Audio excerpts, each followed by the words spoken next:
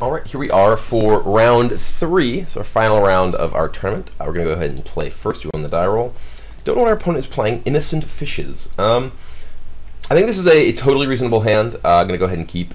We have Thoughtseize, so we can get some information about what our opponent is playing on turn 1 if we really want to. But my thought is that I'm likely going to actually use that on turn 2. My plan is to play a Forest into Hierarch on turn 1. This way, if our opponent is playing something like Burn, we don't shock ourselves and Thoughtseize him without any prior knowledge. If obviously if our opponent is playing Burn, we're not going to want to make that play. So here, we get a little bit more information to see if we do want to use our Thoughtseize. And there's not that many decks where I really feel like the need to Thoughtseize immediately. So you're going to get a lot of value out of being able to accelerate your mana and play like a 2-drop and a 1-drop next turn, and then continue to have that Hierarch in play. In addition to the value of not being committed to that line of play, if you do run into a deck where you don't want to be spending your life total like that.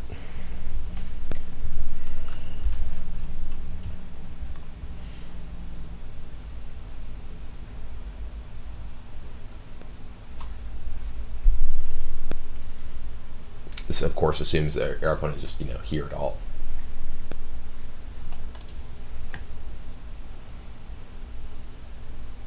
I had a little bit of time prior to this round to watch some League of Legends on my other monitor. Oh, okay, so look, and here we are, getting bolted. So I did bolt our creature. I'm just gonna go ahead and play Temple Garden into Voice. If our opponent is playing Burn, I don't want to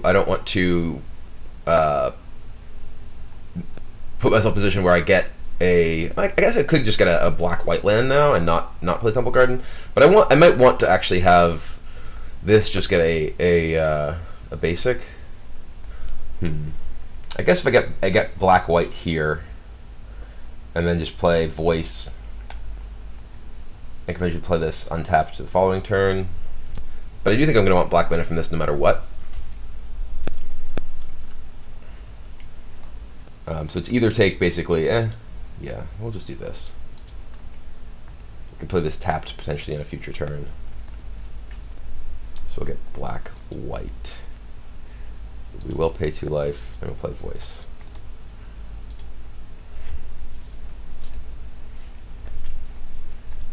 So now if our opponent is playing, he's playing Burn, Voice is a great card to have him play at this point. Right? Blue, white, red, which potentially what's going on here now. Also a great card to have him play. So here I can play a second Voice, which is actually very, very powerful if my opponent is playing like a controlling deck, which it looks like blue. This is likely blue, white, red with this. We have Flooded Strand now. So having 2 Voices in play is extremely powerful. So I think I actually am just going to do that rather than play like Pride Mage. It's unlikely that our opponent has something like a Anger of the Gods in the main deck. It's more of a sideboard card, so I'm not really worried about getting angered right away.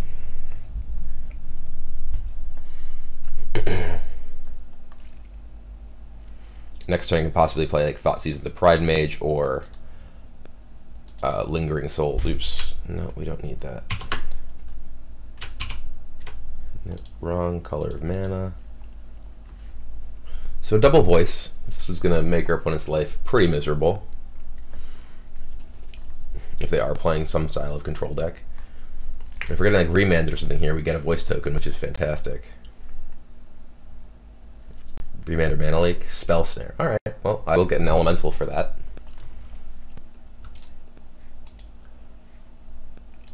And say go. So this is a really awkward spot for my opponent now. I mean, like I said, Voice is just so powerful that maybe my opponent's actually playing like Twin or something like that. All right, well, let's Thoughtseize and find out.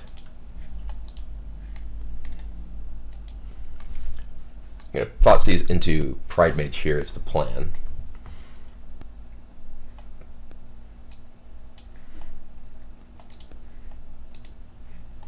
And this also means that we can definitely resolve our spell because our opponent is using his mana to actually cast the Mana Leak.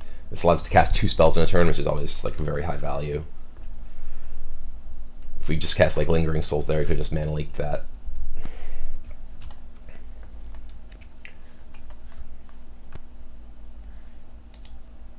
And I'm gonna cast Voice here. I'm leaving. Well,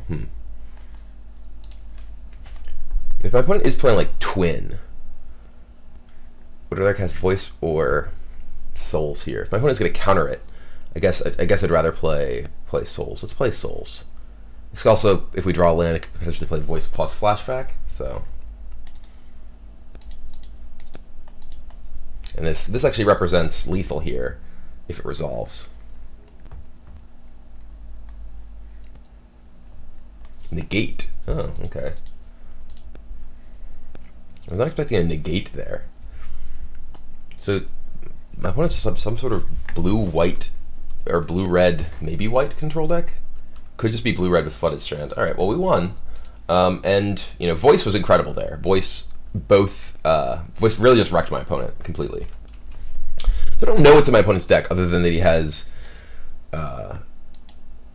he's some sort of blue-red control deck. My guess, what is going on here? Why is this group creatures separately? No, I want group everything together. Why is everything down here now? I don't understand. Okay, well, whatever. I do feel like Choke is going to be good here. I'm going to bring in a couple of Chokes. And I think I want to bring in Thoughtseized and Sorin, perhaps. Sorin is a good a threat that you can cast into an Anger of the Gods, which I like. We didn't see any creatures out of our opponent, so it's possible that we want to shave a couple of paths here. We don't know, though, so it's hard to really determine. My guess is that this kind of configuration is pretty attractive. We're going to go ahead and cut one of the 4s. Maybe we don't want Sorin. I don't know. Sorin's very good if our opponent is like heavy on removal effects. We're going to take out. It could be playing like Blue Moon, in which case we definitely want Pride Mage in our deck.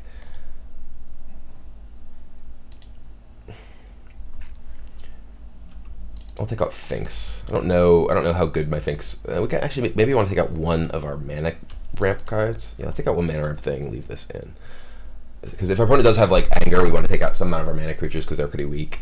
Finks is also pretty vulnerable to Anger, so I'd rather go ahead and have more of the creatures that survive Anger, as well as the Planeswalkers and Chokes. So let's give this a shot and see how it goes.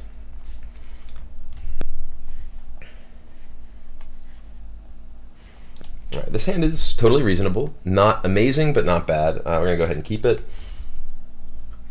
We have turn 2 Voice or Pride Mage, depending. All right, well there's a Colonnade, so yeah. He has blue, white, red, and didn't have any white mana. So I like Bird into Smiter here, because it plays around any kind of counter magic. If he bolts this, we get to play a Voice.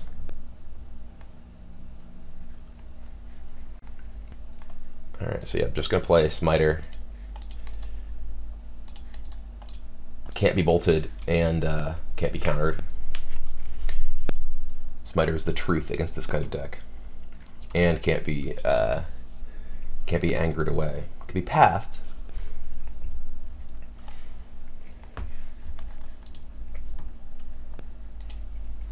And that looks like it's what's going to be happening.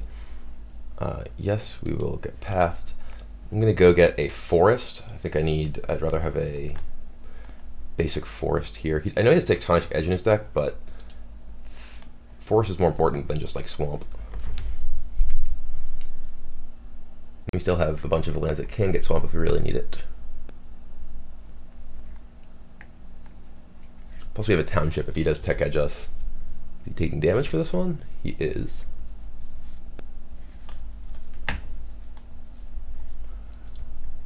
Alright, well, kind of want to open with Voice. Play a land, play Voice. You can't Mana Leak this. You can Spell Snare it, but you can't Mana Leak it. And then I can play Pride Mage after that, potentially. And if he does like anger me, I just follow up with Siege Rhino and then Siege Rhino.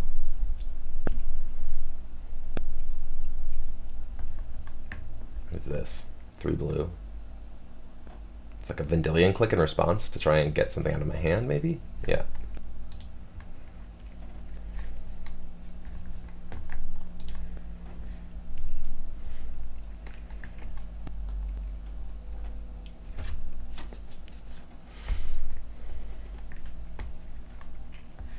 Is he clicking me or him?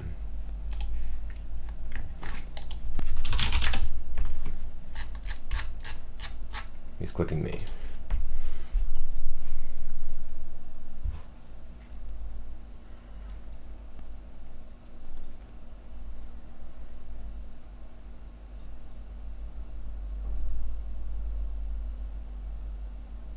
So, what have we here? Can take my Pride Mage and stop me from being able to play another threat this turn. Or he can take a Rhino and, you know, prevent the sort of Rhino line from crashing down on him.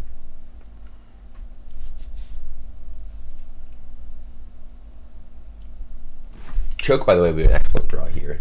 Neuters multiple lands of his.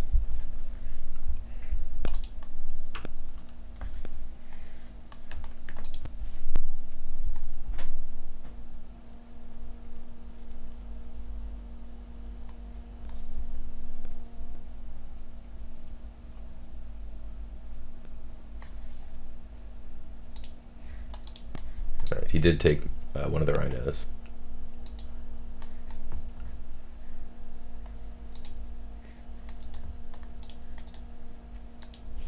Just gonna play this.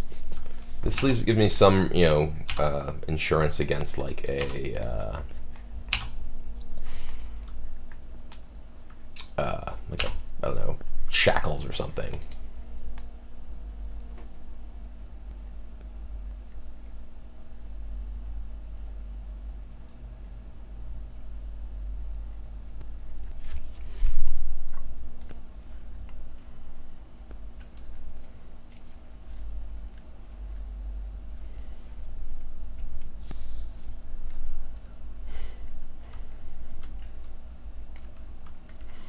I'm actually in a position where like I don't even need to play my Rhino. I can like just kind of sit back and wait, play Bird and use Township to grow my guys. Next turn, if he just passes, I'm just gonna attack with Pride Mage, and then I can use Township. He's bolting my voice, which is great. Yeah, now I have a whole array of threats. Attacking me for 3. So yeah, I'm just gonna go ahead and play Bird.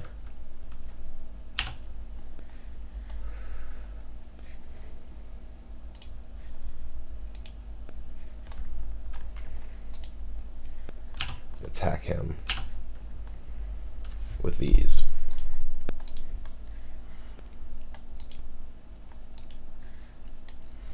And activate Township.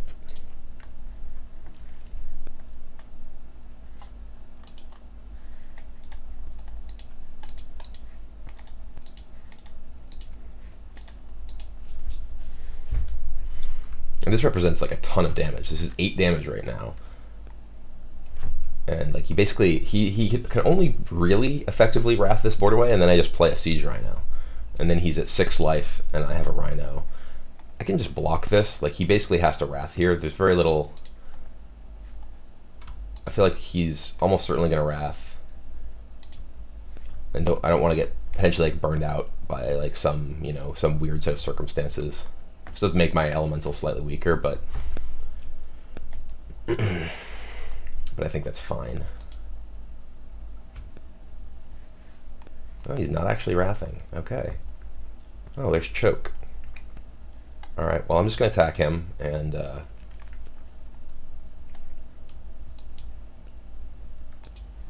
going to attack him for 8.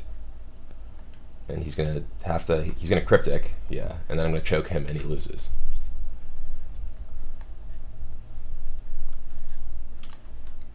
Or if it's he's bouncing this and he's tap drawing. Okay.